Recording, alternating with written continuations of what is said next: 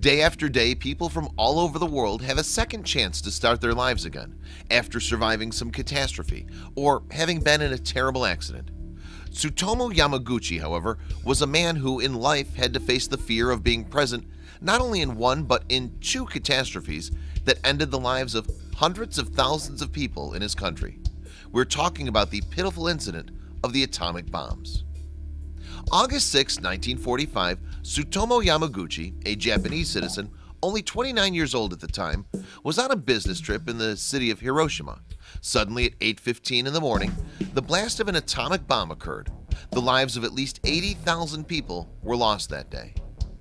Tsutomu was 3 kilometers away from where the explosion had occurred. However, the distance didn't prevent his body from being covered in wounds. Ironically, that day was supposed to be the day when Tsutomu Yamaguchi had to return to his hometown in Nagasaki.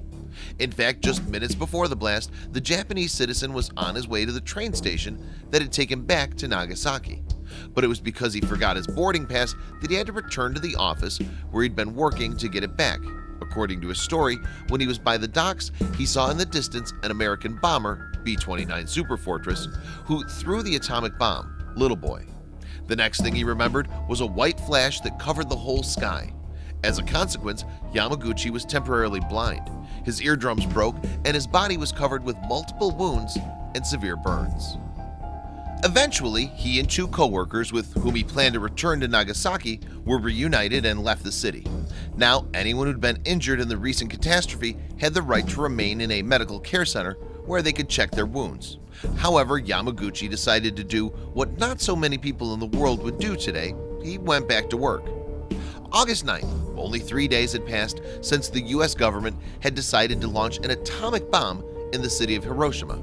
Yamaguchi was in the offices of the company for which he worked in Nagasaki, explaining to his supervisors what had happened after the explosion of an atomic bomb that ended up with the lives of tens of thousands of people in Hiroshima.